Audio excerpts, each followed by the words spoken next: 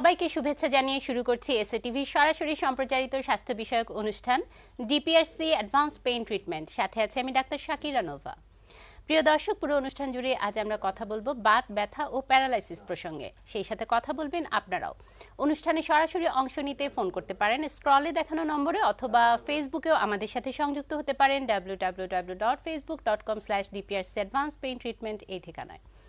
প্রিয় দর্শক, আপনাদের সমস্যার সম্ভাব্য সমাধান জানাতে এবং আজকের আলোচনায় অংশ নেওয়ার জন্য স্টুডিওতে আমাদের মাঝে উপস্থিত আছেন বাত ব্যথা, প্যারালাইসিস ও রিহ্যাব ফিজিও বিশেষজ্ঞ ডাক্তার মোহাম্মদ শফিউল্লাহ প্রধান। ডায়াল করে জেনে নিন আপনার সমস্যার সমাধান, আর ফাঁকে ফাঁকে শুনুন আমাদের আলাপচারিতা। আপনাকে অনেক অনেক শুভেচ্ছা এবং স্বাগত জানাচ্ছি আমাদের আজকের পর্বে। আপনাকে অনেক ধন্যবাদ। আমরা বাত ব্যথায় সবাই ভুগে থাকি, এমন কোনো মানুষ আসলে পাওয়া যায় না যার জীবনে কখনো এরকম ধরনের ব্যথা হয় নাই বা বাতের কোনো প্রবলেম নাই। বাত ব্যথা অনেকটা ব্যথা প্রসঙ্গে আমরা কথা বলবো, যে দুটো কাছাকাছি, বা আপনি ডিফারেন্সিয়েট করে দেন যে বাত বলতে আমরা কি বুঝি আর অন্যান্য ব্যথাই বা কি, আবার সেটা থেকে প্যারালাইসিস অনেক সময় হয়ে যায়, সেই বিষয়টিতে আমরা কথা বলবো। আপনাকে ধন্যবাদ। আসলে বাত ব্যথা বাংলাদেশে প্রাচীনকাল থেকে প্রচলিত শব্দ। মূলত চিকিৎসা বিজ্ঞান যত উন্নতি হচ্ছে তত আমরা এটা ডিফারেন্সিয়েট করতে পারতেছি। তো মূলত বাত ব্যথার মূল বিভিন্ন শারীরিক সমস্যা, যেমন আমাদের প্রতিটা জোড়ায় সমস্যা হতে পারে, মাসেল সমস্যা হতে পারে, লিগামেন্টে সমস্যা হতে পারে, সফট টিস্যু, যে কোনো সফট টিস্যুতে সমস্যা হতে পারে, বা হাড়ের সমস্যা হতে পারে। তারপরে ইভেন কি আপনার এনি ভিসেরাল প্রবলেম, ধরেন চেস্টে যে ভিসেরা, হার্ট বলেন, ফুসফুস বলেন, পেটে যে ভিসেরাগুলো আছে, ইন্টেস্টাইনাল ট্রাক্ট বলেন, বা সিস্টেম যতগুলো আছে, ইভেন কি ইউরোজেনিটাল সিস্টেম, এই ভিসেরা রিলেটেডও কিন্তু অনেক ব্যথা বেদনা হয়। এবং বাতের প্রবলেম সিস্টেম যতগুলো আছে, ইভেন কি ইউরোজেনিটাল সিস্টেম, এই ভিসেরা রিলেটেডও কিন্তু অনেক ব্যথা বেদনা হয়। এবং বাতের প্রবলেম সিস্টেম যতগুলো, এই দেশের মানুষ শারীরিক যে কোনো ব্যথাকে, স্পেশালি যে ব্যথাগুলা জোড়ায় জোড়ায় হয়, মাংসপেশিতে হয়, যেটা একেবারে গ্রামের ভাষায় আমি বলি চাবায় কামড়ানো টাইপের ব্যথা, মুভমেন্টে ব্যথা বা কোমর ব্যথা, হাঁটু ব্যথা, এগুলাকে দেশের মানুষ সাধারণত বাতের ব্যথা বলে থাকে। মানে এটা খুব কমন একটা, প্রচলিত একটা কথা যে বাত, হ্যাঁ প্রচলিত বাত আছে, বাতের ব্যথা আছে, এটা খুব মানুষ এইভাবেই আসলে এক্সপ্রেস করে। কিন্তু আমি মনে করি এটা একটা ভুল ব্যাখ্যা বা ভুল চিন্তা। এখান থেকে মানুষের ভুল চিন্তা বের হয়ে আসতে হবে। কারণ হাজার হাজার ডিজিজ আছে, হাজার হাজার রোগ আছে, যেটা থেকে শারীরিক বিভিন্ন এই জাতীয় ব্যথা হতে পারে। আমরা যদি শুধু একটা ডায়াফ্রামের কথা বলি, যে আমাদের শ্বাস প্রশ্বাসে হেল্প করে ডায়াফ্রাম, যে আমার চেস্টের উপরের অংশ এবং নিচের অংশ, চেস্ট এবং অ্যাবডোমেন, পেট এবং বুকের মাঝখানে যে পর্দাটা থাকে, এই ডায়াফ্রাম আমাদের শ্বাস প্রশ্বাসে অনেক হেল্প করে থাকে। এবং দুইটাকে আলাদা সেপারেট করেছে, দুইটা রিজনকে। এই ডায়াফ্রামেও যদি কোনো প্রবলেম হয়, অনেক সময় শোল্ডার পেইন হতে পারে। তো এই জিনিসটা অনেকে বুঝবে না, অনেকে মনে করবে আমার তো শোল্ডার পেইন, আমার তো বাতের ব্যথা, তো সেটা নিয়ে সে রিল্যাক্স থাকবে, যে আমার সমস্যা কি, বাত ব্যথা নিয়ে তো অস্থির না, মারা যাবে না বা কিছু হবে না বা খারাপ হবে না। কিন্তু এটা একমাত্র একজন স্পেশালিস্টই বলতে পারে যে এই যে শোল্ডার পেইনটা, এটা আইদার কি শোল্ডারের নিজস্ব সমস্যা, না অন্য কোনো রেফার্ড পেইন আসছে এখানে, বা লোকালাইজড কোনো প্রবলেম নাকি অন্য কোনো রোগের থেকে আসছে, সেখান থেকে এখানে আসছে, সেটা বুঝতে হবে। হ্যাঁ, এই জন্য একজন স্পেশালিস্টই শুধুমাত্র এটা আইডেন্টিফাই করতে পারে। শুধু বাত ব্যথা বলে বসে থাকলে হবে না, অনেক ব্যথা, অনেক রোগ আছে যেটা আপনাকে আস্তে আস্তে ডিসেবল তৈরি করবে। আপনি যেটা বলছেন প্যারালাইসিস, আমি রোগীদের তো আমি প্রায় বলি যে ব্যথা আশীর্বাদ, প্যারালাইসিস অভিশাপ। কারণ প্যারালাইসিস যখন হয়ে যাবে তখন কিন্তু আর কিছুই করার থাকে না। হয়তো আমরা রিহ্যাব এখন আপডেটেড ট্রিটমেন্ট দিচ্ছি, কিন্তু হয়ে দিতে যাব কেন আমরা, তার আগেই কেন আমরা সচেতন প্রিভেনশন কেন করব না, প্রিভেনশনের দিকে থাকবো না। তো এই জন্য বাত ব্যথাকে অবহেলা করার কোনো সুযোগ নেই। বাত ব্যথা, প্যারালাইসিস যখন কেন বা যে কোনো প্রকারেরই রোগী বুঝুক না কেন, সেটা তার ভাষায়, সে যদি এটাকে মনে করে যে ওকে গ্রাম্য ভাষায় চাবানি কামরানি ব্যথা বেদনা বা বিভিন্ন ভাষা সে বর্ণনা করতে পারে, কিন্তু তাকে এটাকে অবশ্যই একজন বিশেষজ্ঞ চিকিৎসককে দ্রুত দেখানো উচিত। এমনও তো হতে পারে এটা অন্য কোনো রোগের খারাপ লক্ষণ, এমনও তো হতে পারে এটা টিবি রোগ হয়েছে, এমনও তো হতে পারে এটা ক্যান্সার থেকে আসছে, এমনও তো হতে পারে তার এটা থেকে সে যে কোনো সময় প্যারালাইসিস হয়ে যাবে, তার নার্ভ ব্লক হয়ে যেতে পারে, নার্ভাস সিস্টেম ড্যামেজ হয়ে কারণ যে কোনো নার্ভের ডিজিজও অনেক সময় প্রাইমারিলি পেইন আসে, প্রাইমারি ব্যথার অনুভূতি হয় এবং ব্যথা অস্বস্তিকর অনুভূতি হয়। এটা কিন্তু এক পর্যায়ে রোগী কনভার্ট হয়ে নার্ভ ড্যামেজ হয়ে গেলে তখন কিন্তু ব্যথা থাকবে না, তখন প্যারালাইসিস হয়ে যাবে। সো এই জন্য বাত ব্যথা বলে ব্যবহার বন্ধ করতে হবে, কারণ প্রাচীনকাল থেকে হয়তো চলে আসছে, পৃথিবী এভাবেই চলবে। কিন্তু যেহেতু চিকিৎসা বিজ্ঞান উন্নতি হচ্ছে, আমরা বিশ্বের সাথে পাল্লা দিয়ে আমরা আগাচ্ছি, সো আমাদেরকে স্পেসিফাই রোগ নির্ণয় করতে হবে এবং রোগ সম্পর্কে জানতে হবে, নির্ণয় করে একেবারে পার্টিকুলার ট্রিটমেন্টটা দেওয়া উচিত। আমাদের সাথে একজন দর্শক অপেক্ষায় আছে, আমি ফোনটি নিয়ে নিচ্ছি। হ্যালো, আসসালামু আলাইকুম দর্শক, কে আছেন আমাদের সাথে? দর্শক টেলিভিশনের ভলিউম কমিয়ে আমাদের সাথে কথা বলুন। ম্যাডাম আমি শুনবো না, আমি তো স্যারের সাথে কথা বলছি। সবাই আমরা শুনতে পাচ্ছি, আপনার সমস্যার কথা বলুন।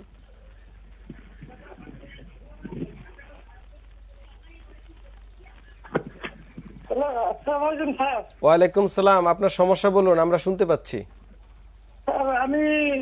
আমি যে জিপিএস দেখেছি স্যার, ওইটা আমি দুইবার দেখে আসছিলাম। জিবিএস? GPS sir. আচ্ছা বলেন বলেন, হ্যাঁ বলেন, আপনি কি ভর্তি ছিলেন? না স্যার, আমি দুইবার দেখে আসছিলাম স্যার আমি। আচ্ছা বলেন বলেন, এখন কি অবস্থা? না স্যার, ভর্তি ছিলাম না, ওই যে আমি তো ভর্তি হইতে বলছিলেন। হুম বলেন। দর্শক আমরা শুনতে পাচ্ছি। ভর্তি হইতে পারছিলাম না, ঠিক আছে স্যার? জি বুঝতে পারছি, এখন বলেন কি জানতে চাচ্ছেন? এখন আমি জানতে চাচ্ছি স্যার, এখন আমার হাসপাতালে আমার একটু দয়া করে একটু ভর্তি রাখতেন, টাকা পয়সা তোমার সমস্যা, সেই জন্য ফোন দিছিলাম স্যার। আচ্ছা আচ্ছা, ইনশাআল্লাহ তা আপনি দেখা করেন, আপনি আসেন দু একদিন পরে, আপনি আপনার মতো করে ইনশাআল্লাহ আমি চেষ্টা করব। অবশ্যই আমরা কিন্তু গরিব যারা আছে, আর্থিক সমস্যা, হেল্প করি আমরা আমাদের মতো। তারপরেও একটা আমাদের ইয়া আছে, তাদের জন্য একটা স্পেশাল ডিসকাউন্ট আমরা করে দেই, কমে অবশ্যই করে দেই। এটা অনেক রোগী আমাদের ডকুমেন্টে আছে আলহামদুলিল্লাহ। কিন্তু যেহেতু আমাদের এটা একটা প্রাইভেট প্রতিষ্ঠান, আমাদের যেমন আমি কয়েকদিন আগে একটা পত্রিকাকেও সাক্ষাৎকার দিয়েছি, যে ওনারা বলেছে যে আপনাদের প্রতিষ্ঠান চালাইতে গেলে আপনারা কিভাবে চালান, এটা কি গভর্নমেন্টের অনুদানে চলে নাকি কারো ইয়াতে চলে, না আপনাদের নিজস্ব অর্থায়নে চলে। যেহেতু আমাদের প্রাইভেট প্রতিষ্ঠান আলহামদুলিল্লাহ আমরা স্বাবলম্বী, কিন্তু তারপরও আমাদের কিছু বাধ্যবাধকতা আছে, কিছু খরচ আছে, যেটা আমাদের না হলে অনেক সময় গরিব রোগীদের আমরা সেটা পারি না। তো গরিব রোগীদের ন্যূনতম যে খরচগুলা, যেগুলো আমাদের এখানে অন্য কোনো মানে অতিরিক্ত খরচের প্রয়োজন হয় না, সেই খরচটা অন্তত যদি রোগীরা দিতে পারে, আমরা চেষ্টা করি যেন রোগীদের চিকিৎসা দেওয়া যায়। আর এখন তো আমি এর আগে বলেছি যে রোগীর চাপ বাড়ছে দেশে। রোগীর চাপ এক হচ্ছে করোনা, যে প্যান্ডেমিক দীর্ঘ 3-4 বছরের যে একটা ইস্যু, পাশাপাশি দীর্ঘদিনের আগের রোগী, তারপরে হচ্ছে ইকোনমিক্যাল যে একটা স্ট্যাক অবস্থায় ছিল, সেটা এখন কিন্তু আবার মোটামুটি ইমপ্রুভ হচ্ছে, মানুষের আর্থিক সচ্ছলতা আসতেছে। তো সব মিলিয়ে কিন্তু রোগীর চাপ বাড়তেছে, এটা কিন্তু ডাক্তারদেরও হিমশিম খেতে হচ্ছে, কারণ প্রচুর রোগী দেশে। তো সব মিলিয়ে আমাদেরও চেষ্টা করতে হয়, কারণ একজন সচ্ছল আর্থিক লোক যখন সে চিকিৎসা চায়, তাকে দিতে হবে ফার্স্ট প্রায়োরিটি, বিকজ সে কিন্তু তার হসপিটালের ডিমান্ড ফুলফিল করতেছে এবং তার ডিমান্ডটাও ওইভাবে আসতেছে। যদি আমাদের ক্যাপাসিটি বেশি থাকতো, যে আমরা প্রচুর রোগী নিতে পারতেছিলাম, আমাদের একটা বাধ্যবাধকতা আছে, আমরা চাইলেই আমাদের যে ম্যান পাওয়ার আছে, আমাদের যে অবকাঠামো আছে, আমাদের যতটুকু ক্ষমতা আছে, এর বাইরে তো আমরা আসলে রোগী নিতে পারবো না। তাহলে কি হয়ে যাবে, চিকিৎসা হবে না। এটা এক প্রকারের আসলে গুণগত মান ধরে রাখাটা খুব টাফ হয়ে যাবে। আমাদের সাথে আরো একজন দর্শক সংযুক্ত হয়েছেন, ফোনটি নিচ্ছি। হ্যালো, আসসালামু আলাইকুম দর্শক, কে আছেন আমাদের সাথে? হ্যালো, আসসালামু আলাইকুম। ওয়ালাইকুম সালাম দর্শক, আপনার পরিচয় দিয়ে সমস্যার কথা বলুন। আমি তো স্যারের সাথে কথা বলতে চাই। জি আমি শুনতে পাচ্ছি, বলুন আপনার সমস্যা বলুন। আমার অনেক দিন যাবত কোমরে ব্যথা, পিছনে মেরুদণ্ডে। জি তো আমি প্রায় অনেক কয়েকবার ডাক্তার দেখিয়েছিলাম, তারপরে কয়েকদিন আগে আবার এমআরআইও করেছিলাম। করানোর পরে ওরা বলবো যে নার্ভের সমস্যা, অপারেশন লাগবে। তো আমি এখন অপারেশন হতে চাচ্ছি না। তো ব্যথাটা সবসময় থাকে কম, কিন্তু মাঝে মধ্যে অনেক বেশি হয়, তখন আর মানে বিস্তারতে উঠতে পারছি না। কিছুদিন আগে আমার বাম পায়ে ব্যথাটা চলে এসেছে এবং অপস হয়ে গেছে, অনেক পায়ে ঝিন করে অপস হয়ে গেছে। আচ্ছা আমি আচ্ছা, আপনার পায়ের পাতা দেখাইছি, দেখানোর পর ওষুধ খাওয়ার পরে একটু প্রায় 1 মাস ওষুধ খাওয়ার পর একটু কমছে। আপনার কি পায়ের পাতা নাড়াতে সমস্যা হয়? নাড়াতে গেলে পায়ের পাতা বা প্রস্রাব পায়খানা ঠিকমতো হয়, নাকি আটকে আসে বা ধরে রাখতে অসুবিধা হয়, এরকম কোনো সমস্যা হয়? জি, সমস্যা হয়েছিল ওই যে যখন পায়ে বলেন। জি, পায়ের পাতা যখন পায়ে অপস হয়ে গেছিল তখন পাতার সমস্যা ছিল, পায়ের তালু তো ব্যথা ছিল, মুঠোতে ব্যথা ছিল। আচ্ছা, বুঝতে পেরেছি। এখন কি জানতে চাচ্ছেন? এখন আমি এটা একটা মানে ভালো একটা চিকিৎসা নিতে চাচ্ছি আপনার কাছে, এটা পরামর্শ। আচ্ছা, ধন্যবাদ। অবশ্যই ওনার প্রশ্নের উত্তরটা জরুরি দেওয়া। পিএলআইডি রোগী, যেটা ওনারও রোগী। এখন জিনিসটা হচ্ছে কি, ধরেন একটা রোগীর অপারেশনে যাবে নাকি কনজারভেটিভ চিকিৎসা যাবে, নাকি কি করা উচিত, এটা রোগীরা কনফিউজ হওয়াটাই স্বাভাবিক। এবং এইখানে আপনি যদি একেবারে ভয়ের ভাষায় চিন্তা করেন তাহলে একরকম, আর একটা হচ্ছে আপনার যদি দীর্ঘদিন অভিজ্ঞতার কথা চিন্তা করেন সেটা আরেক রকম। একটা রোগীকে ট্রিট করতে হবে তার বয়স, সে কি করে, তার ইকোনমিক্যাল স্ট্যাটাসটা কি, তারপরে সে কি করবে, এবং তার বর্তমানে ক্লিনিক্যাল ফিচারটা কি, যে সে কি সমস্যা আক্রান্ত, এবং আমাদের যে ইনভেস্টিগেশন টুলস বা ইনস্ট্রুমেন্ট, যেমন আমরা এমআরআই বা সিটি স্ক্যান বা ব্লাড টেস্টের রিপোর্ট অনুযায়ী আমাদেরকে সিদ্ধান্ত নিতে হবে। তো সাধারণত পিএলআইডি রোগীর আমরা যদি দেখি যে রিসার্চ ওয়ার্ক বলে ফার্স্ট কনজারভেটিভ চিকিৎসা, সেটা হতে পারে কিছু ঔষধ, কিছু এক্সারসাইজ, রেস্ট, দেন অ্যাডভান্স রিহ্যাব ট্রিটমেন্ট, সেই ক্ষেত্রে হসপিটালে থেকে থেরাপি, এবং অ্যাডভান্স আরও বিভিন্ন কনজারভেটিভ প্রসিডিউর আছে উইদাউট অপারেশন, দেন ফেল করলে অপারেশন। এখন রুগী কিন্তু আপনার কাছে এই স্টাইলে আসবে না, মানে আমি যেভাবে বলছি এই স্টাইলে কিন্তু রুগী নাও আসতে পারে। ডাক্তার টু ডাক্তার রুগী এক এক সময় এক এক অবস্থানে আসে। এখন রুগী যদি তার এমন কোনো ডিস্ক নিয়ে আসলো যেটা আমরা বলি এক্সট্রুডেড ডিস্ক বা প্রোটিউডেড বা সিকুয়েস্ট্রাম বা ফুট ড্রপ বা প্রস্রাব পায়খানার ইনকন্টিনেন্সি, বা আমাকে এমআরআই ফাইন্ডিংস মনে হচ্ছে যে ক্যানেল টোটালি স্টেনোসড, এক্সট্রুডেড ডিস্ক এবং বয়স ইয়াং, তখন আমরা কিন্তু অপারেশনে সাজেস্ট করি। ইট ডিপেন্ডস, বয়স একটা ইম্পর্টেন্ট ফ্যাক্টর। হ্যাঁ, একটা ইম্পর্টেন্ট ফ্যাক্টর। ওইভাবে ডিসিশন নিতে হবে। অনেকের একটা ভুল ধারণা যে ডিপিআরসিতে সব অপারেশন ছাড়াই চিকিৎসা হয়, অপারেশন লাগে না, বা না। আমাদের DPRC this is a rehab hospital. আমি আবারও ক্লিয়ার করি সব দর্শকদেরকে, এটা এখানে একটা রিহ্যাব টিম আছে। আমাদের টিমের সাথে neuro surgeon, orthopaedic surgeon, medicine specialist, psychiatrist, anaesthesiologist এবং রিলেটেড যারা পেইন নিয়ে কাজ করে সকল ডিসিপ্লিনারি ডাক্তারদের মতামতে আমরা একটা সিদ্ধান্ত করি যে এই রোগীটার জন্য আমরা কি অপারেশনে যাব, নাকি ফিজিওথেরাপিতে যাব, না ইন্টারভেনশনে যাব, না ইপিডুরালে যাব, না অন্য কোনো পেইন ব্লকে যাব, নাকি আমরা এক্সারসাইজে যাব। এটা আমাদের একটা টিম ওয়ার্কের মাধ্যমে আমরা কাজটা করি। আলহামদুলিল্লাহ আমাদের একটা টিম আছে। তো যার কারণে যে রোগীগুলা যেটা মনে হয় অপারেশন করলে ভালো হবে আমরা সেটাই করি, এবং সেটা আমার টিম নিউরো সার্জন আছে এবং সার্জারি অর্থোপেডিক সার্জারি টিম আছে, তারা করে, আমরা রিহ্যাবটা আবার করি। আবার অপারেশন হয়ে যাওয়ার পরেও তো তখন রিহ্যাবের, হ্যাঁ, আবার অনেক রোগী আমাদের কাছে আসে যে অপারেশনের পরে ফেল করছে। অপারেশনে ফেল কি হতে পারে, ডিক্সাইটিস হতে পারে, এক্সট্রুডেড মানে ডিস্ক হয়তো ডাক্তার সাহেব ওখান থেকে ডিস্কটা বের করে দিয়েছে কিন্তু আবারও প্রোট্রুশন হতে পারে, সেই ডিস্ক নিয়ে আসতে পারে। তারপরে হয়তো L4-5 অপারেশন হয়েছে, L5-S1 এ নতুন করে আসছে। এইটা যে একটা মানে একটা আমি বলবো একটা টিম ওয়ার্ক, এই টিম ওয়ার্ক যখন হবে না তখন রুগী ঘুরতে থাকবে এবং রুগী কিন্তু প্রপার ট্রিটমেন্ট পাবে না। এই জন্য আমরা প্রত্যেকটা রুগীকে তাকে সবকিছু ব্যাখ্যা দিই যে এই হলে আপনার এই হতে পারে বা এই করলে আপনার এটা হবে। এখন ধরেন একটা রুগী আসলো কোথায়, মিডল ইস্ট থেকে বা বিদেশ থেকে, আমেরিকা কানাডা থেকে আসলো আমাদের কাছে, প্রোট্রুডেড ডিস্ক নিয়ে আসলো। তার সময় আছে 1 মাস 1.5 মাস তার হাতে, তাকে আবার ব্যাক করতে হবে, সে চিকিৎসার জন্য আসছে, তার জন্য অপারেশন বেস্ট। বিকজ তার এখানে কনজারভেটিভ চিকিৎসা তাকে ন্যূনতম 3-4 মাস হয়তো ট্রিটমেন্ট নিতে হবে, 15-20 দিন, দেন তাকে রেস্টে থাকতে হবে। এই তার রেস্টটা মানে সে হয়তো যেহেতু তার পাবে না, সময়টা বেশি সময় যাচ্ছে, নেই তার, তার তখন এখানে সময়টা খুব একটা বড় বড় হয়ে ফ্যাক্টর। দাঁড়ায়। সো এইভাবে আমরা আসলে করি। তো আমি বলবো আপনি এমআরআইটা দেখলে, আপনি আসলে আমি দেখে তারপরে আপনাকে এটা যেটা আপনার জন্য ভালো হবে ইনশাল্লাহ আল্লাহ পাক আশা করি আপনাকে সেই দিকেই আমাদের জ্ঞানকে দিবেন যেন আপনাকে আমরা সেই চিকিৎসাটা দিতে পারি, যেটাই অপারেশন লাগে বা থেরাপি লাগে বা যা করলে আপনার জন্য সুবিধা হবে। আমাকে দেখতে হবে আপনার এই ডিস্ক, আপনার সরাসরি দেখে আমি সিদ্ধান্ত দিতে পারবো ইনশাল্লাহ।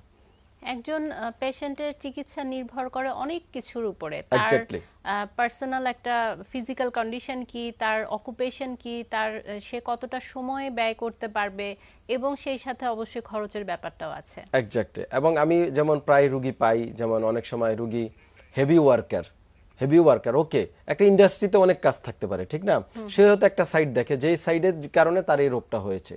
তো আমি তাকে কাউন্সেলিং করি যে তোমাকে যদি চেঞ্জ করে দিতে বলি আমরা, কোম্পানি কি তোমাকে অন্য এই জাতীয় কাজ দিবে? বলে হ্যাঁ স্যার দিবে। তাহলে তো ওকে, তাহলে সেক্ষেত্রে তুমি মানে চেঞ্জ করে যাও, সলিউশনটা খুব ইজি হ্যাঁ হয়ে তুমি যায়। আমরা চেঞ্জ এই হয়ে যাও। বিষয়টিতে কথা বলবো, একজন দর্শক অপেক্ষায় আছেন, আমি ফোনটি নিচ্ছি।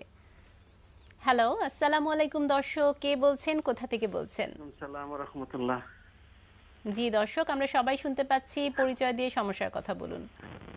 জি, আমার আমি স্যারের সাথে কথা বলতে চাই। জি, আমি শুনতে পাচ্ছি। জি, আমার সমস্যা হলো স্যার, আমার বাম হাত নির্দিষ্ট একটা লেভেলের পর ওঠে না, পিছনের দিকে মুভ করে না। আমি অর্থোপেডিক ডাক্তার দেখাইছি, কিন্তু উনি কিছু পরামর্শ দিয়েছে ফিজিওথেরাপির জন্য, ওটা আমি নিতেছি, পাশাপাশি কিছু ওষুধ দিছে, কিন্তু আমি ওইভাবে ইমপ্রুভমেন্ট পাচ্ছি না। এই জন্য আপনার একটা পরামর্শ চাচ্ছি। বয়স কত আপনার? আমার বয়স হলো 55। ডায়াবেটিস আছে? ডায়াবেটিস আছে স্যার। আচ্ছা, হাতের আঙ্গুল কি অবশ হয়ে যায়? আঙ্গুল না, আঙ্গুল অবশ হয়ে যায় না স্যার, অনেক শুধু সময় আঙ্গুল একটু হাত ব্যথা উঠাইতে করে। অসুবিধা হয়, এই তো? না না না স্যার, বলেন। আঙ্গুল ব্যথা করে না। বুঝছিস, কিন্তু শুধু জি, জি, জি। শুধু হাত উঠাতে কষ্ট হয়। আচ্ছা, আমি বুঝতে পেরেছি। আপনার এটা অ্যাডহেসিভ ক্যাপসুলাইটিস বলি আমরা, ডায়াবেটিস রোগীদের এই রোগটা হয়। এটা আপনি না, হাজার হাজার লক্ষ লক্ষ রোগী আছে। অনেকে এটা বাংলাদেশে ফ্রোজেন শোল্ডার বলে, কিন্তু আমরা যারা পেইন নিয়ে কাজ করি, আমরা রিহ্যাবিলিটেশন ফিজিওথেরাপি নিয়ে কাজ করি, আমরা এটাকে এইভাবে ট্রিট করি না, আমরা এইভাবে ডায়াগনোসিস করি না। আমরা প্রত্যেকটা রুগীকে আলাদা আলাদা ডায়াগনোসিস করি। এখানে অনেকগুলা রোটেটর কাফ আছে, মানে অনেকগুলা মাসেলস আছে, অনেকগুলা সফট টিস্যুর ব্যাপার আছে, এখানে মাসেল, এখানে নার্ভের ইস্যু আছে, এখানে জয়েন্টের ইস্যু আছে, এবং আপনার কোমরবিডিটিস যেমন ডায়াবেটিস, হাই ব্লাড প্রেশার, হার্টের ডিজিজ, আপনার আর্থ্রাইটিস, এগুলো অনেক কিছু আমরা অ্যাসেস করে দেন আমরা চিকিৎসা চিন্তা করি। তো আপনার এটা মূলত আমরা বলি অ্যাডহেসিভ ক্যাপসুলাইটিস। ডায়াবেটিস রোগীদের এটা কমন, এটা নিয়ে এত ওরিড হওয়ার কোনো কারণ নেই। অ্যাট ফার্স্ট আপনার ডিউটি হচ্ছে ডায়াবেটিস কন্ট্রোল করা অ্যাজ পসিবল। আপনি কিভাবে করবেন এটা আপনি জানেন। এখন ডায়াবেটিস নিয়ন্ত্রণ রাখা খুব কঠিন কিছু না, হাজার হাজার টিপস দেওয়া হচ্ছে, হাজার হাজার নিয়মকানুন আপনারা জানেন। পাশাপাশি আপনি আমার ইউটিউব চ্যানেলে গিয়ে বা ফেসবুকে দেবেন, শোল্ডারে বিভিন্ন এক্সারসাইজ দিয়েছি আমি, একটু কষ্ট করে ভিডিও দেখতে হবে, অনেক পুরাতন ভিডিও। ওই এক্সারসাইজগুলো আপনি কন্টিনিউ করতে থাকেন, এবং ব্যথায় গরম শেক দিতে পারেন, ডাক্তার সাহেব যে ওষুধ দিয়েছে পাশাপাশি খান। কিছু ক্যালসিয়াম কিছুদিন 1-1.5 মাস 2 মাস খেতে পারেন। Vitamin B1 B6 B12 combination পাওয়া যায় একটা করে দুবেলা, কিছুদিন খান, আরও এক্সারসাইজ করেন, আর ভিটামিন ডি খেতে পারেন। মলম, ব্যথার মলম দিতে পারেন। এগুলা করলে আশা করি মোস্ট অফ দ্য রোগী ভালো হয়ে যায়। তারপরেও যদি না হয় তাহলে হয়তো আপনাকে এই জাতীয় রিহ্যাব বাত ব্যথার চিকিৎসকের শরণাপন্ন হয়ে হয়তো আপনাকে থেরাপি নিতে হতে পারে। জি, আমাদের একটা বিরতির সময় হয়ে গিয়েছে, আমরা বিরতির পর আবারও আলোচনায় ফিরব। আচ্ছা। প্রিয় দর্শক, আপনারা দেখছেন ডিপিআরসি অ্যাডভান্স পেইন ট্রিটমেন্ট। এবার নিচ্ছি ছোট্ট একটি বিরতি, ফিরছি কিছুক্ষণের মধ্যে, আমাদের সাথেই থাকুন।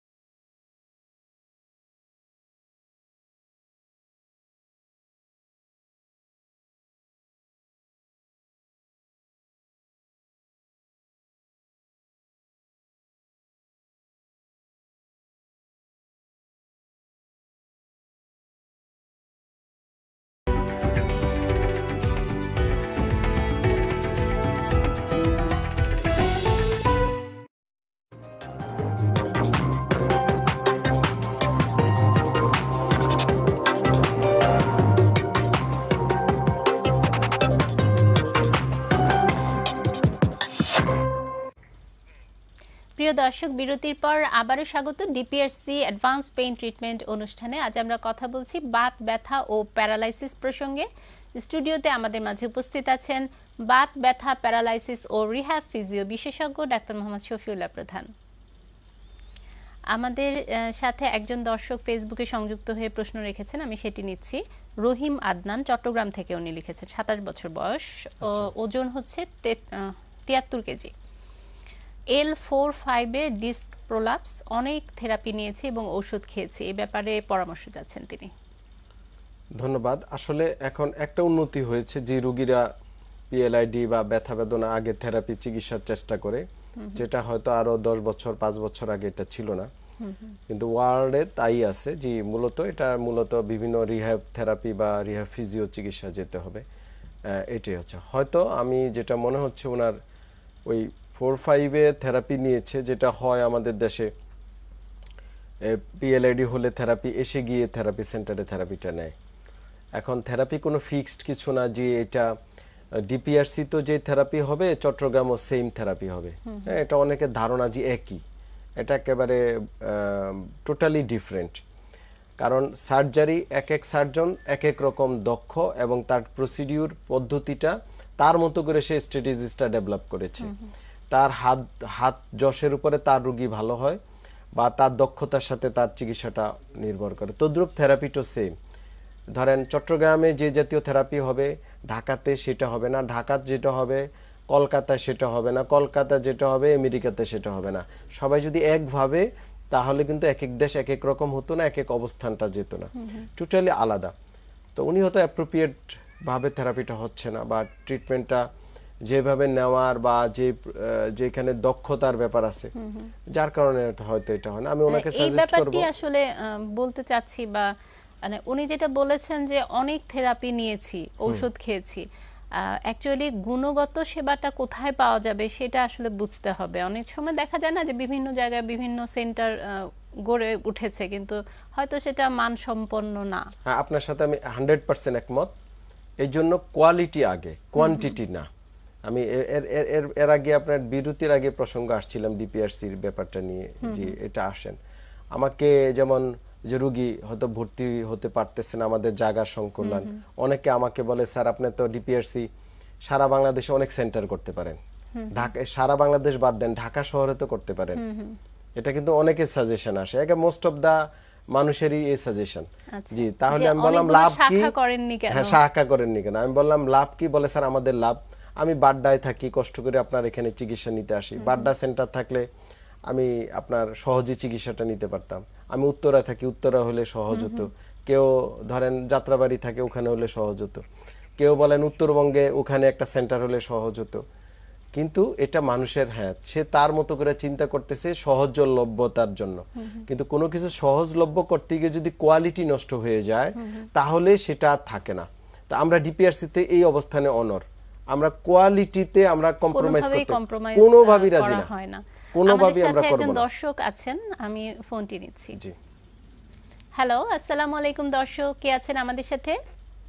আমি মইনুল হক ঈশ্বরদী থেকে বলছি। জি জি, ওয়ালাইকুম সালাম। আমি ঈশ্বরদী থেকে সুজন বলছি। জি সুজন সাহেব, আমরা শুনতে পাচ্ছি, সমস্যা বলুন। আমার এক বছর খানেক আগে থেকে এই হাতের পাকলে দুটো ব্যথা হয়, পাকলে দুটো ব্যথা হয়। তারপরে আপনার নামাজ পড়তে বসলে এই যে পায়ের মানে পাতার উপরে যে নলাটা অনেক সময় একবার বেশ ফুলে গেছিল। তো বছর খানেক ধরে এরকম হয়, মাঝে মধ্যে আমি নাপা এক্সটেন্ড খাই, কিন্তু নাপা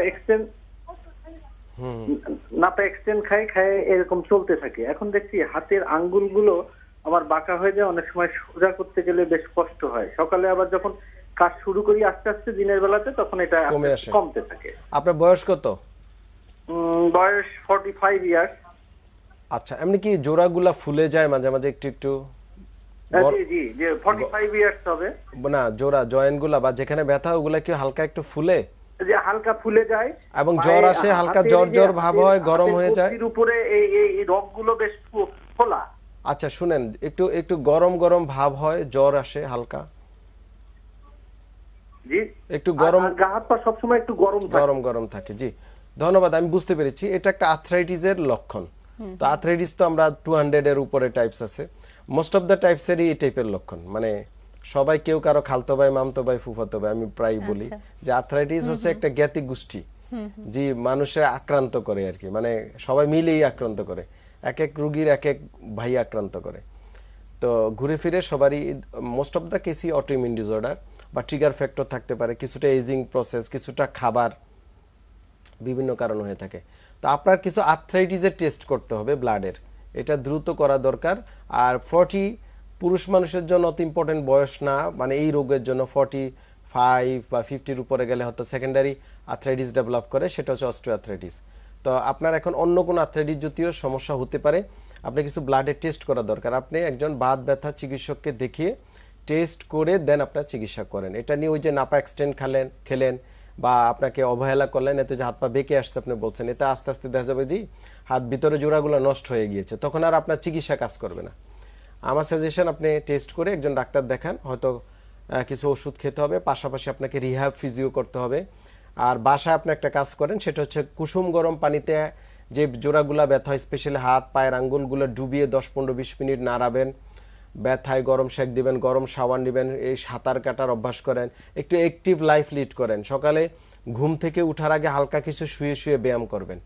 ঘুম থেকে উঠার আগে যেহেতু ওই যখন শুয়ে থাকেন জোড়াগুলা তখন স্টিফ হয়ে আসে, শক্ত হয়ে আসে, তখন আপনি যদি একটু এক্সারসাইজ করেন, শুয়ে শুয়ে হাঁটু ভাঁজ করা, সোজা করা, হাতের আঙ্গুল মুট করা, সোজা করা, হাতটা পিছনে নেওয়া, মানে একটা প্যারেড টাইপের যে হালকা লাইট এক্সারসাইজ যদি করেন শুয়ে শুয়ে, দেখবেন অনেক রেজাল্ট পাওয়া যাচ্ছে। এভরিডে আপনি চালাতে থাকেন 10-15 মিনিট করে শুয়ে শুয়ে ব্যায়ামগুলো করেন, কোমর উঠানো, জাগানো, এগুলো করেন, পা উঠানো, দেখবেন আপনি একটা ভালো লাইফ পাচ্ছেন এবং আস্তে আস্তে রোগটা আপনার কন্ট্রোলে চলে আসবে ইনশাল্লাহ।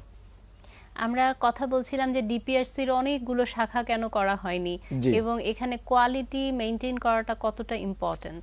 জি, আমি বাংলাদেশের অনেক ফিজিওথেরাপি চিকিৎসক বলেন বা পৃথিবীর অনেক হাসপাতালগুলো আমি ফলো করি, মানে শুধু মানে যে আমরা শুধু যে চিকিৎসাই দিচ্ছি তা না, আমরা ফলো করি। আমি যদি কিছু বলা উচিত তা তারপরও বলি, কিছু হাসপাতাল যে চেইন হাসপাতাল আছে কিছু, আর কিছু হাসপাতাল আছে ওয়ার্ল্ডে র্যাঙ্কিংয়ে আছে, যেমন সিঙ্গাপুরে কিছু হাসপাতাল আছে, থাইল্যান্ডের কিছু হাসপাতাল আছে, ইন্ডিয়ার কিছু হাসপাতাল আছে, আমেরিকা, অস্ট্রেলিয়া, কানাডা কিছু স্পেসিফিক হাসপাতাল আছে। তারা কিন্তু ব্যাঙের ছাতার মতো সেন্টার করে নাই, হাসপাতাল করে নাই। মানে এরকম না যে তাদের, যেমন বামরুদগেন থাইল্যান্ড, আপনি সিঙ্গাপুর মাউন্ট এলিজাবেথের কথা বলেন, তারা কিন্তু একসাথে মানে অনেক সেন্টার করে নাই সারা দেশে।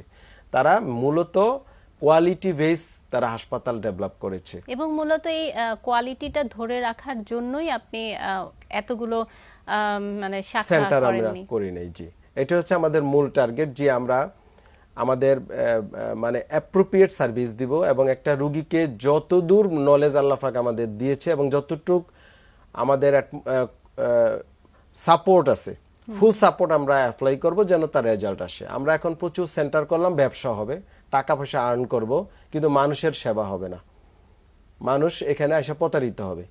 এবং তাই হচ্ছে, যারা দেখবেন একটার অনেকগুলা সেন্টার, ওই ঢাকা সেন্টার, অমুক সেন্টার, তমুক সেন্টার, কোনো চিকিৎসা হয় না, কিছুই হয় না। আপনি খোঁজ নেন যা দেখবেন, কারণ আপনাকে তো এখানে স্পেশালিস্ট দরকার, আপনি সেন্টার করতেন নাই, সেন্টার করলেন আপনার টেকনোলজিস্ট নাই, আপনি সেন্টার করলেন আপনার মেশিন নাই, আপনার সার্ভিস মানে দেওয়ার জন্য সে ফ্যাসিলিটি নাই, শুধুমাত্র ওই নামে চলবে, সেটা ওই নামে চলে, হ্যাঁ, এটা তো মানুষের সাথে প্রতারণা করা।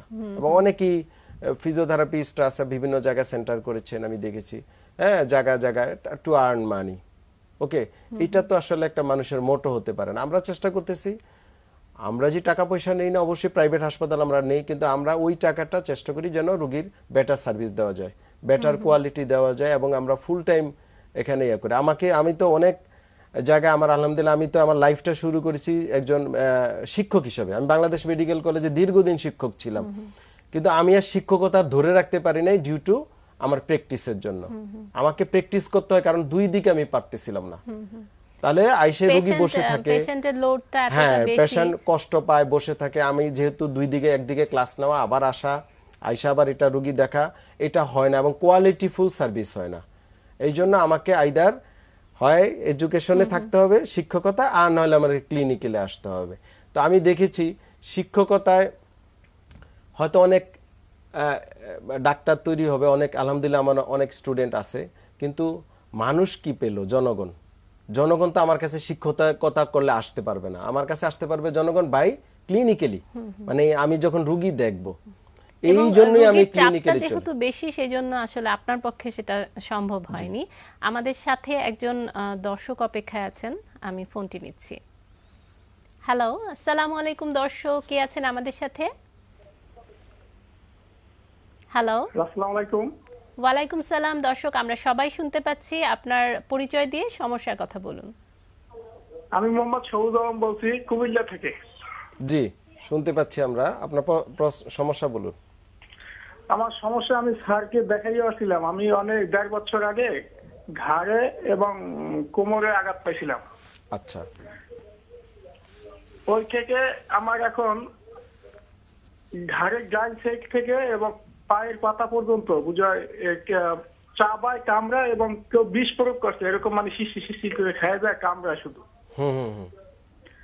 স্যারকে দেখাইছিলাম, স্যার আমাকে 15 দিন ভর্তি হইতে বলছিল, আমি ভর্তি থাকার সুযোগ পাই নাই। আচ্ছা। পরে আমি আরো অনেক ডাক্তার দেখাইছি, আমি 30 তারিখে ডাক্তার দেখাই আসছি। আমার মানে বিভিন্ন ডাক্তার বিভিন্ন ঔষধ দিচ্ছে, মানে এক এক ডাক্তার এক এক ঔষধ দিচ্ছে, শুধু পিজাবালিন আর সলিডন, এই দুইটা ওষুধ ছাড়া এক এক জায়গায় এক ডাক্তার এক এক ঔষধ দিচ্ছে। আচ্ছা আচ্ছা। আমি লেটেস্ট একটা এমআরআই করছি, এখানে আসছে cervical disc prolapse, cervical disk 3, 4, 5, 6, 7। পরে আবার একটা কোমরের সমস্যাটা স্ক্যানিং করতে আসে না, পরে একটা এক্সরে করছি আবার। পরে ওই এক্সরে আসছে একটা সমস্যা, এখানে লেখছে স্যার সিবি ব্র্যাকেটের ভিতর বিআর ডিটি এসএমডি। এটা কি বুঝাইছে আমি বুঝতে পারতেছি না, কিন্তু ঘাড়েরটা আমি বুঝতে পারতেছি, সার্ভাইকাল ডিস্ক প্রোলাপস 5, 6, 7। আচ্ছা, এখন মূল সমস্যাটা কি? ঘাড় ব্যথা, হাতে ব্যথা, এটাই নাকি? এখন স্যার আমার মূল সমস্যা রয়েছে ঘাড় থেকে একবারে পায়ের পাতা পর্যন্ত কামড়ায়, চাবায় এবং বিষ প্রয়োগ করছে এর ভিতরে, এরকম আমার লাগতেছে। মাঝে মাঝে অপাস বোধ করতেছেন। আপনি কি করেন? আমি চাকরি করি। আচ্ছা, এখন আমার কাছে কি জানতে চাচ্ছেন বর্তমানে? আমি স্যার আপনি আমাকে ভর্তি হইতে বলছিলেন, আপনাকেও দেখাইছিলাম, আমি ভর্তি হওয়ার সুযোগ পাইনি। অনেকগুলো ওষুধ দিয়েছেন, ওষুধগুলো আমি 2 মাস কন্টিনিউ খাইছি, কোনো উপকার পাচ্ছি না। আচ্ছা, তা আপনি কষ্ট করে একটু আবার আসেন, যদি আপনি কি ভর্তি হইতে পারবেন না এরকম কিছু? স্যার এরকমই, আমি মানে সুযোগ পাচ্ছি না। আর্থিক সমস্যা না সুযোগ পাচ্ছেন না? সুযোগ পাচ্ছি না স্যার আবার। আচ্ছা আচ্ছা, জি ধন্যবাদ, আমি বুঝতে পেরেছি, আমি উত্তর দিচ্ছি। শুনেন, মানে মানুষের জীবনটা আগে। হ্যাঁ, আপনি সুযোগ পাচ্ছেন না বলতে কি বুঝাচ্ছেন? আপনি হয়তো জব করেন বা কিছু করেন, আমরা ডাক্তাররা অসুস্থ হই, অবশ্যই অসুস্থ, আমরা তো মানুষ। তো অসুস্থ হলে কি আমরা কি রুগী দেখি নাকি আগে নিজের চিকিৎসা করি? সবাইকে আগে নিজের চিকিৎসা করতে হবে। আপনার জীবনটা আগে, আপনি সুযোগই পাচ্ছেন না, আপনি কি জন্য দুনিয়াতে সুযোগ পাচ্ছেন এটা আমার কাছে বোধগম্য না। আপনি তো আপনার শরীরের যেই মানে আপনার যেটা আপনার শরীর আপনার কাছে যাহা চায় সেটা তো আপনি দিচ্ছেন না, এটা তো আপনার ইসলাম ধর্ম মোতাবেকও কাজ করতেছেন না। আপনার শরীরকে আগে শান্তি দিতে হবে, আপনার শরীরকে শান্তি দেন, দেন আপনার জব। সো আপনি হয় আমাদের এখানে ভর্তি হইতে বলছি, ভর্তি হন, কষ্ট করে আসেন, না হলে হয়তো সার্জারিও প্রয়োজন হতে পারে। আমার কথা, আপনার কথা যেটা আমার মনে হচ্ছে, হয়তো কোনো সার্জারি, ঘাড়ের সার্জারির প্রয়োজন হতে পারে, বা আপনাকে অবশ্যই কোনো ডাক্তার বলেছে যে এটা সার্জারি হয়তো দরকার হয়, করতে হয়। আপনি যে কোনো ডাক্তারের আন্ডারে আপনি চিকিৎসা নেন, চিকিৎসা না নিয়ে আপনাকে যেটা যার জন্য যেটা দরকার, যার জন্য অপারেশন দরকার তাকে অপারেশন করতে হবে, যার জন্য থেরাপি দরকার তাকে থেরাপি করতে হবে, যার জন্য দোনোটা দরকার তাকে দুইটাই করতে হবে। আর যার জন্য শুধু ওষুধ ওষুধ, যার জন্য শুধু ব্যায়াম ব্যায়াম, যার জন্য লাইফস্টাইল তার জন্য। এটা ডাক্তার সাহেব যে দেখবে সে তার মতো করে প্ল্যান তৈরি করবে। কিন্তু আপনি সময় বার করতে না পারলে তাহলে আমরা কিভাবে আপনাকে চিকিৎসা দিব? আপনাকে নিজের জন্য সময় বার করতে হবে। দুনিয়াবি অন্য কাজ কেন করতেছেন? নিজের জন্য, নিজে ভালো থাকার জন্য, নিজের ফ্যামিলি ভালো থাকার জন্য। নিজেই সুস্থ নাই, আপনি ফ্যামিলিরে ভালো রাখবেন কিভাবে বা কি করবেন? আপনি আগে এই বুঝটা নিজের থেকে বোঝার চেষ্টা করেন, দেন আমাদের সাথে যোগাযোগ করেন ইনশাল্লাহ। অনেক সময় যেটা হয়, যেটা আসলে একটা প্র্যাকটিক্যাল প্রবলেম, যে লম্বা সময় হয়তো বা ছুটি নেওয়াটা তার জন্য প্রবলেম হয়ে দাঁড়ায়, এই কারণে অনেক সময় ভর্তি হতে চায় না। লম্বা সময়, কত লম্বা সময়? এটা ধরেন একটা প্রতিষ্ঠানের অনেক ক্ষেত্রে আমাদের লং ভ্যাকেশন হয়, ধরেন 7-8 দিন হয়ে যায়। অনেক সময় ধরেন 15-20 দিন একটা ম্যাটারনিটি লিভও তো আছে বাংলাদেশে মহিলাদের জন্য, ইদান কি শুনলাম পুরুষদেরও একই সময় দিবে, প্যাটার্নিটি লিভ আছে না? তো এত মানে এটার জন্য আরেকটা মানুষ তার এমন হতে পারে যে এটা থেকে সে প্যারালাইসিস হয়ে গেল, সেটাই মানে বড় কি ইস্যু না?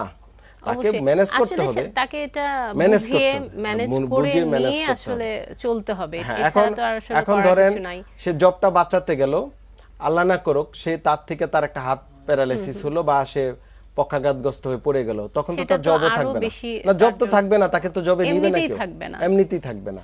তার মানে সে ফিজিক্যালি আনফিট, Unfit সেই হয়ে কারণেই তাকে রাখা হবে না। আমাদের সাথে একজন দর্শক সংযুক্ত হয়েছেন, আমি ফোনটি নিচ্ছি। জি, হ্যালো, আসসালামু আলাইকুম দর্শক, কে আছেন আমাদের সাথে? আসসালামু আলাইকুম। ওয়ালাইকুম আসসালাম ওয়া রাহমাতুল্লাহ। আমি এই লক্ষ্মীপুর থেকে বিধান বলছি।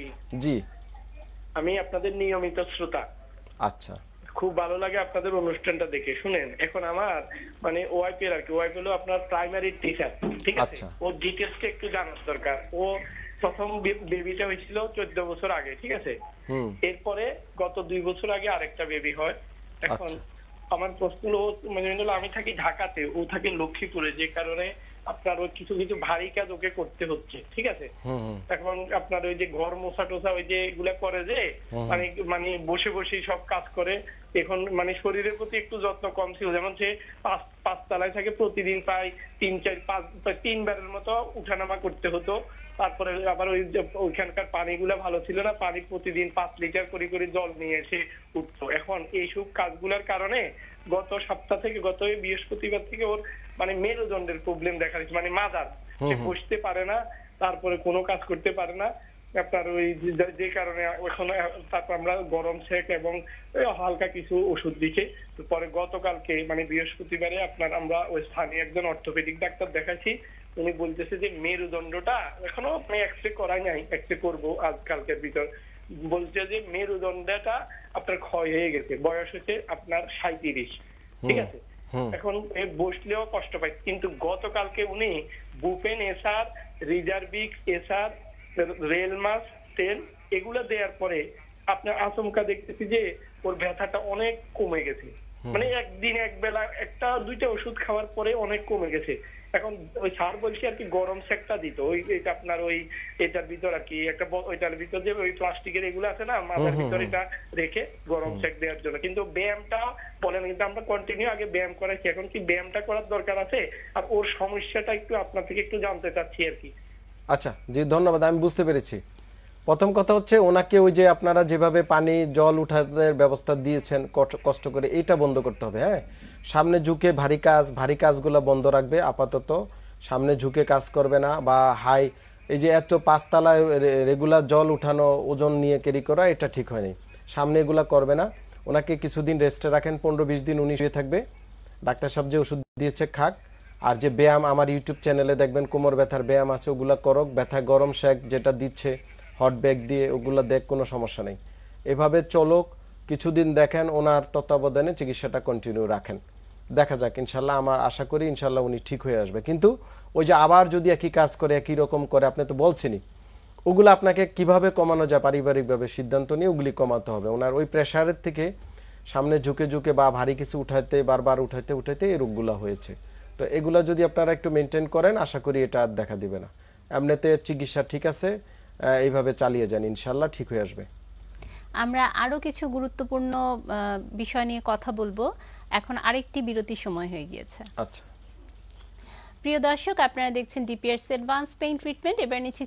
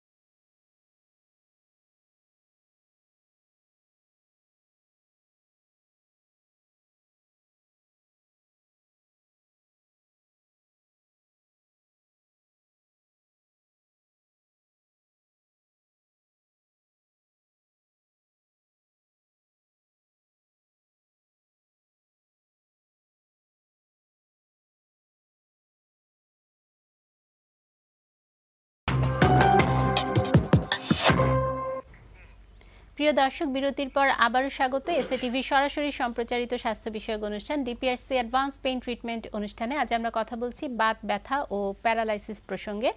স্টুডিওতে আমাদের মাঝে উপস্থিত আছেন বাত ব্যথা ও প্যারালাইসিস বিশেষজ্ঞ ডাক্তার মোহাম্মদ শফিউল্লাহ প্রধান।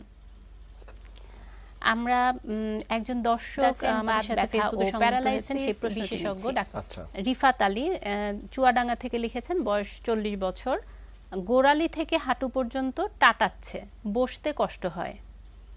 এই যে একটা কথা তিনি বলেছেন টাটাচ্ছে, এটাও তো এক ধরনের পেইন। এটা কেমন ধরনের? এক প্রকারের ব্যথা, এবং এটা চুয়াডাঙ্গার ভাষায়। আচ্ছা, যেহেতু ওনার ভাষা চুয়াডাঙ্গা, এই জন্য উনি ওনার আঞ্চলিক ভাষায় যে ওনার অনুভূতিটা প্রকাশ করেছে। টাটানো, চাবানো, কামড়ানো, বিভিন্ন প্রকার ব্যথার কথা বলে রোগী। তো এবং আসলে আমরা যে পেইনের যে পারসেপশনগুলো আমরা ডাক্তারি ভাষাও দেখি কিন্তু বিভিন্ন রকম। যেমন সুথিং পেইন বলি আমরা, টিংলিং পেইন বা টিংলিং বা নামনেস, বিভিন্ন টার্ম আছে এখানেও। তো ওটাই টাটানো, চাবানো, এটা রোগীর মতো করে ব্যাখ্যা করে। গোড়ালি থেকে হাঁটু পর্যন্ত বলতে যেটা বোঝানো হয়েছে মূলত পিছনে যে কাপ মাসেল থাকে আমাদের, এই কাপ মাসেলের প্রবলেম।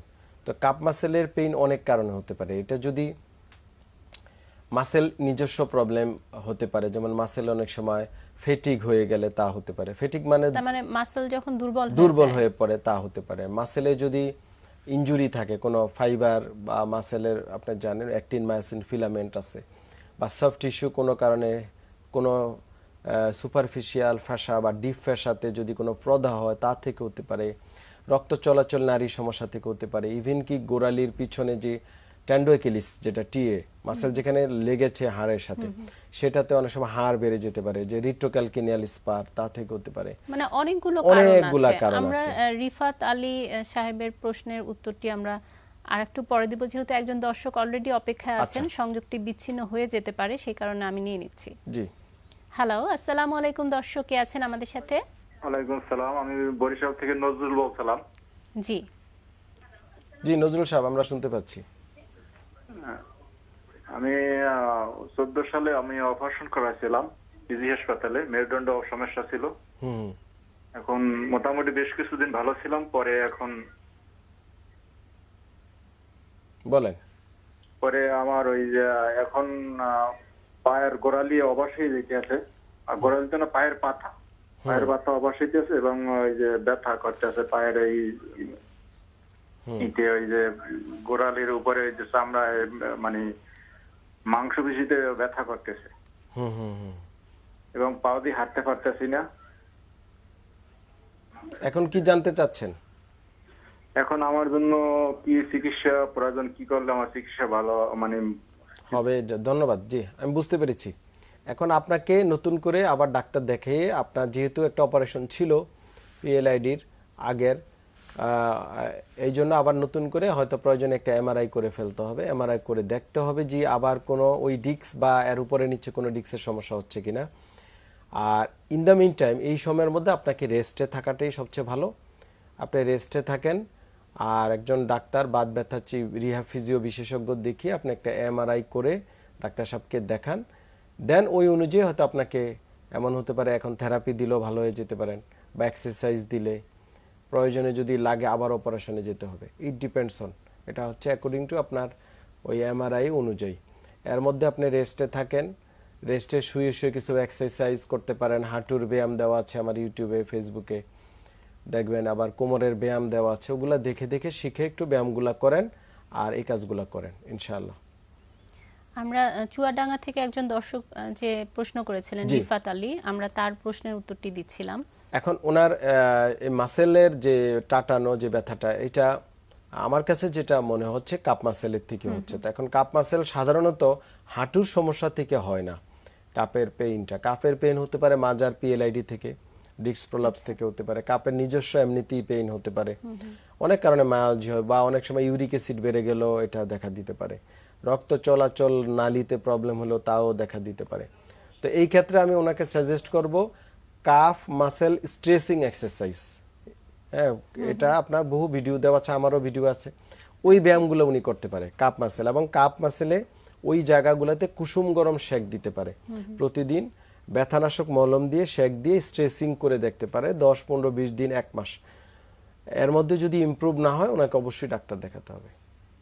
আচ্ছা, আমরা বিরতির আগে একটা বিষয় নিয়ে কথা বলছিলাম, সেটা হচ্ছে যে বিভিন্ন ইন্ডাস্ট্রিতে যারা কাজ করে তাদের কি কি ধরনের কমন প্রবলেমগুলো হয়ে থাকে সেটা নিয়ে কথা বলছিলেন। জি, যেমন আমি বলছিলাম যে অনেকে হয়তো ধরেন একটা বড় ইন্ডাস্ট্রিতে বাইরে কাজ করে, তার সেক্টরটা হচ্ছে সে হয়তো লোড আনলোডের কাজ করে। ওকে, তো লোড আনলোড কাজ করতে গিয়ে তার হয়তো ডিস্ক প্রলাপস বা কোনো একটা ইনজুরি নিয়ে আসছে, কিন্তু আমরা দেখলাম যদি সে এই কাজটা ট্রিটমেন্টের পরেও করতে থাকে তাহলে সমস্যাটা আবার দেখা দিতে পারে। তখন আমরা ওনাকে অকুপেশনাল মানে সাইড চেঞ্জ করতে বলি, যে আপনি ওই কাজটা না করে এটাকে আপনি অন্য কোনো জায়গায় করা যায় কিনা। বলে হ্যাঁ স্যার করা যাবে আমাদের, কারণ যখন একটা লোক দক্ষ হয়ে যায়, দীর্ঘদিন একটা জায়গায় জব করে, তখন প্রতিষ্ঠান তাকে ছাড়তে চায় না। প্রতিষ্ঠান হয়তো তাকে ওই কাজের মনিটরিং করতে দিতে পারে বা অন্য কোনো ডেস্কে দিতে পারে। সো এইটা আমরা তখন বলি। আর ইন্ডাস্ট্রিয়াল বলেন, কাজের ক্ষেত্রে বলেন, ইভেন কি একেবারে ঘর থেকে বাহির, বাহির থেকে ঘর, সব জায়গায় আপনাকে আর্গোনমিক্স মানতে হবে, বা চলাফেরা, উঠা বসার কাজের ধরন, প্রকৃতি, এগুলো আপনাদের জানতে হবে, সবাইকে জেনে মেনে চলতে হবে। এবং অনেকে আছে জানে, জেনেও মানে না, হয়তো মানে না বা হয়ে ওঠে না। আমাদের সাথে একজন দর্শক আছেন, আমি ফোনটি নিচ্ছি। জি, হ্যালো, আসসালামু আলাইকুম দর্শক, কে আছেন আমাদের সাথে? ওয়ালাইকুম সালাম, আমি আব্দুল গফুর পাবনার সাথে থেকে বলছিলাম। জি, ওয়ালাইকুম সালাম, আমার নাম আব্দুল গফুর। জি, আমরা বুঝতে পেরেছি, আপনার সমস্যা বলেন। আমার সমস্যা বাম পায়ের এই পাতার উপর যে গিরাটা, ওই গিরাটা প্রচন্ড ব্যথা, বেশ মাসখানেক। ফুলে যায় না ফলে না। বয়স কত? 50 প্লাস। আমরা এভাবে কি আঘাত পেয়েছেন ওই জোড়ায়? কোনো মনে আছে কোনো ইতিহাস? না, কোনো আঘাত নাই, এমনি ওই কম্পিউটারে বসে বসে কাজ করি তো। ওকে, ওই ক্ষেত্রে কি ওই পাটা মানে দুই পা কি একই জায়গায় রাখেন, না এক পা একরকম জায়গায় রাখেন, আরেক পা আরেক রকম জায়গায় রাখেন?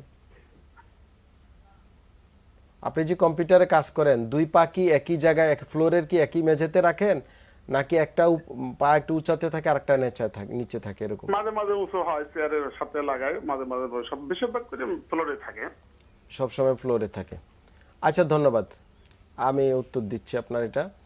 এটা বড় কিছু না। আপনাকে ওই অ্যাঙ্কেলের কিছু ব্যায়াম আছে, দেখবেন অ্যাঙ্কেল জয়েন্টে বলি আমরা, অ্যাঙ্কেল জয়েন্টের কিছু, যেমন হিল রেইজিং এক্সারসাইজ আমরা বলি। হিল রেইজিং, ধরেন একটা কিছু হালকা কিছু ধরে দাঁড়িয়ে থেকে পায়ের পাতা সামনে যে আঙ্গুলগুলা, টো, এই আঙ্গুলের উপরে ভর দিয়ে পা গোড়ালি উঠানো, ধরে রাখা, আবার নামানো, এইভাবে ব্যায়ামগুলো করেন। একটা ব্লকে বা একটা সিঁড়ির কিনারে রেখে উঠানো নামানো, এই ব্যায়ামগুলো আপনি করতে পারেন।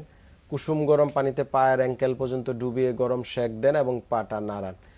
এবং জুতা চেঞ্জ করেন, জুতা যদি শক্ত জুতা হয় সফট জুতা ইউজ করেন। বাসায় চপ্পল বা অফিসে চপ্পল বা ফ্লোরে খালি পায়ে হাঁটবেন না, অবশ্যই পন্স ব্যবহার করেন। এই কিছু নিয়মকানুন মেনে চলে আশা করি এটা ইনশাল্লাহ ঠিক হয়ে আসবে। এটা আমার কাছে বড় কিছু মনে হচ্ছে না। আর এই সবগুলো এই যে ব্যায়ামের কথা বললেন, যেগুলো থেরাপিউটিক এক্সারসাইজ, এগুলোর ভিডিও তো দেখতে পারে। হ্যাঁ, আমার ইউটিউব এবং ফেসবুকে আমরা প্রচুর ভিডিও দিয়ে রেখেছি আগের। তারপরেও একটা ইজি, এখন তো আপনার ইউটিউব বা ইন্টারনেটে ওই লেখলি হবে যে অ্যাঙ্কেল মোবিলাইজিং এক্সারসাইজ, বা অ্যাঙ্কেলের কি কি ব্যায়াম আছে, মানে যার যেটাতে প্রবলেম সেটা অনুযায়ী ধরেন অনেকগুলা ব্যায়াম পাওয়া যাবে। তো ব্যায়ামগুলো করতে গিয়ে যদি দেখে সে বেটার ফিল করতেছে, ওই ব্যায়ামগুলো উনি কন্টিনিউ করবে। এটা তো এরকম না যে ঔষধ খেলে ক্ষতি হয়ে যাবে, ব্যায়ামগুলো করলে কোনো ক্ষতি হবে না। বাট হ্যাঁ, অনেকের কিছু কিছু ব্যায়াম তার জন্য সমস্যাটা বাড়তে পারে, তখন সে নিজে থেকে বুঝতে হবে এটা তখন স্টপ করে দিতে হবে বা করা যাবে না, তখন তিনি কোনো বিশেষজ্ঞের তত্ত্বাবধানে সেটা করবেন। আমরা আজকে অনুষ্ঠানের একেবারেই শেষ প্রান্তে চলে এসেছি। আপনাকে অসংখ্য ধন্যবাদ জানাচ্ছি এসএ টিভির পক্ষ থেকে। আপনাকে অসংখ্য ধন্যবাদ। আমরা যদি ছোট্ট করে দর্শকদের উদ্দেশ্যে কিছু একেবারেই ছোট্ট করে বলি, যে আমি যেটা বলবো আসলে দর্শকদের সবাইকে, যে আপনাদের বাত ব্যথা বা যে কোনো কারণে শারীরিক যদি কোনো ব্যথা দেখা দেয়, এটা আপনাদের জন্য আশীর্বাদ। সো ওই দেরি না করে আপনি একজন বিশেষজ্ঞ চিকিৎসককে দেখাবেন। যেন উনি অন্তত আপনার রোগটার প্রাইমারি কোনো রোগের অস্তিত্ব আছে কিনা বা আদৌ কোনো সমস্যা আছে কিনা। অনেক সময় সামান্য কিছু থেকেও ব্যথা হতে পারে, বড় ব্যথা হতে পারে, কিন্তু এটা বড় কোনো রোগ না। তো এই ক্ষেত্রে আপনাকে যদি ডায়াগনোসিস করে ফেলে বা প্রিভেনশন নেওয়া যায়, তাহলে আমাদের যে পরিমাণ রোগী বাড়ছে এগুলো কমে আসবে, আপনি নিজেও ভালো থাকতে পারবেন, ডাক্তার দেখালে আপনার রোগটা নির্ণয় হবে, এবং প্রয়োজনে যদি ডাক্তার সাহেব কোনো পরীক্ষা নিরীক্ষাগুলো এগুলা করে আপনি অন্তত আগেই বুঝতে পারবেন যে এটা অন্য কোনো খারাপ রোগ থেকে হচ্ছে কিনা। না হলে দেখা যাবে যে ভবিষ্যতে আপনার ডিসেবল হতে পারেন বা আস্তে আস্তে প্যারালাইসিস বা অর্থাৎ আমাদেরকে রোগ নির্ণয় করে প্রপার ট্রিটমেন্ট করতে হবে, এটাই হচ্ছে আমাদের মূল কথা। আপনাকে আবারও অসংখ্য ধন্যবাদ জানাচ্ছি। আপনাকে অসংখ্য ধন্যবাদ। প্রিয় দর্শক, এই ছিল আমাদের আজকের আয়োজনে। দেখা হবে আগামী পর্বে নতুন কোনো বিষয় নিয়ে। সে পর্যন্ত সবাই ভালো থাকুন, সুস্থ থাকুন। আর এই অনুষ্ঠানটি পুনঃপ্রচার করা হবে আজ রাত 2টায়। ধন্যবাদ সবাইকে।